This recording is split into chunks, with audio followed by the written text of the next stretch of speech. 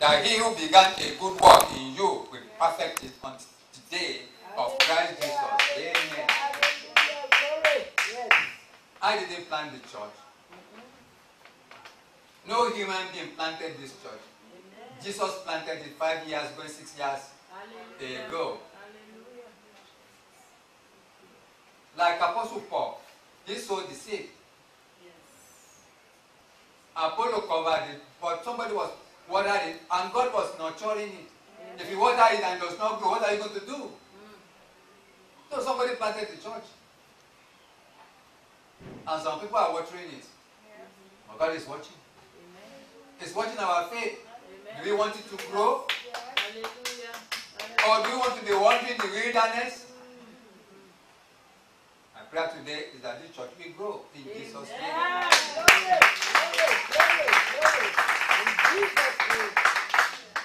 And finally, don't consider yourself to be wise.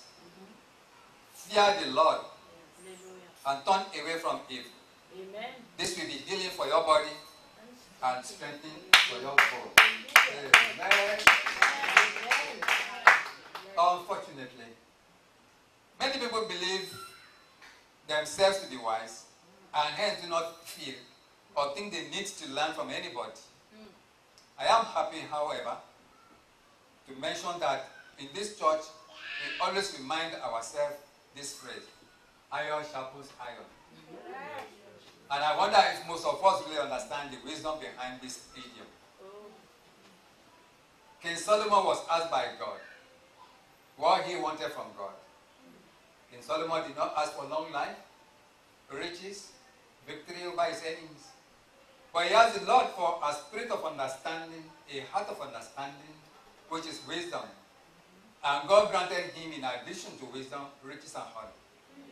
How many times have we missed the opportunity?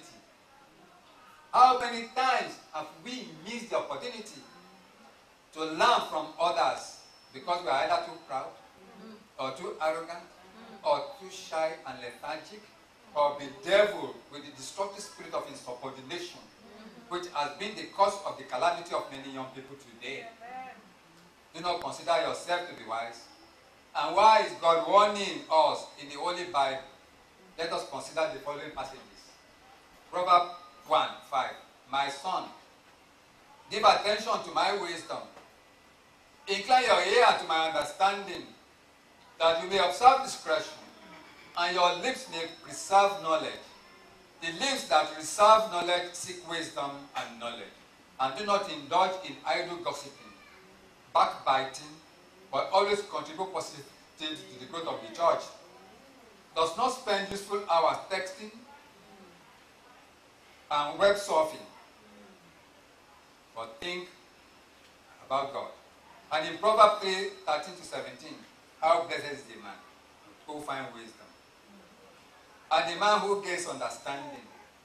For her profit is better than the profit of silver, and her gain is better than fine gold. She is more precious than jewels, and nothing you desire compares with her. Long life is in her right hand. In her left hand are riches and honor. Her ways are pleasant ways, and all her paths are peace. The fear of the Lord is the beginning of understanding. The Bible gave us hope in James 1:5. Since wisdom is not deniable to the children of God who fear him. But if any of you lacks wisdom, let him ask of God, who gives to all generously and without reproach, and it will be given to you. But you must ask in faith, without any doubting. For the one who doubts is like the surf on the sea, driven and tossed by the wind. In verse 7, for that man ought not to expect that he will receive anything from the Lord. Our God is good. All the time. And he will give to everyone according to his needs. Yes. Ask for wisdom today. Seek wisdom today. Glory to And you will find wisdom. Amen. But not in the counsel of idle gossipers. Not in the company of drunkards. Not in the company of drug peddlers. Or in the circle of social club. But in company of the wise and God-fearing people. Amen. Who meditate daily Yes. on the mysteries of the word of God. Yes. And this will be healing for your body and strengthening for your bones. Amen. May God bless you all. Amen.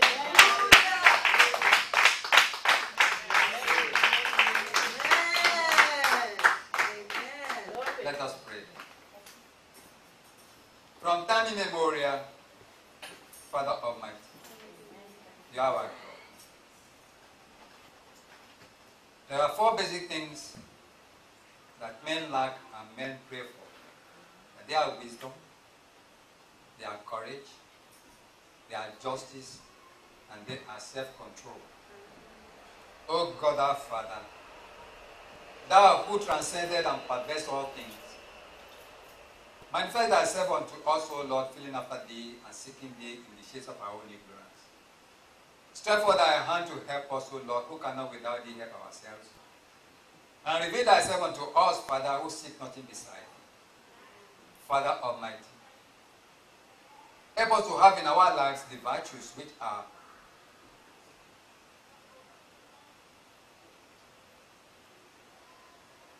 good in you. Give us wisdom always, O Lord, to know what we ought to do, what we ought to say, and where we ought to go. Give us courage, Father, to do the right thing when it is difficult. If even we are going to be laughed at for our faith. Never to be ashamed to show our loyalty to you. Give us justice, always to be fair in thought, word, and action. Always to think of the rights of others as much as our own. Never to be content when anyone is being unjustly treated. Give us self-control always, to have our impulses, passions, and emotions under perfect control. Never to be swept into doing things for which we will be sorry. Never to do anything which will hurt others, grieve those who love us, or bring shame to ourselves. Hear our prayer, O God our Father, for the sake of your Son, our Lord,